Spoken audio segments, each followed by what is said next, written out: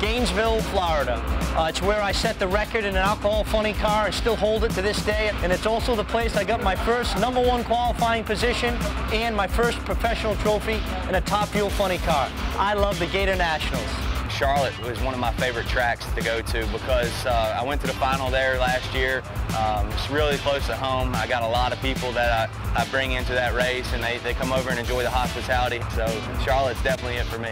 You know, I think my favorite racetrack that we go to on the circuit is Vegas, because Dad and I made history. I was running the A Fuel car and he was driving the Top Fuel car, and we both won on the same day, and that's the only time that that's ever happened. That's just a special place to me. Every time I come to Vegas, I think of that weekend and what we did. For me, I have to go back to my hometown track, Bandimere Speedway. I grew up literally going to that track as a little kid. We have pictures of me in my footy pajamas in the winter circle pictures with my dad's car. So that's the one track going back home that brings me the best memories.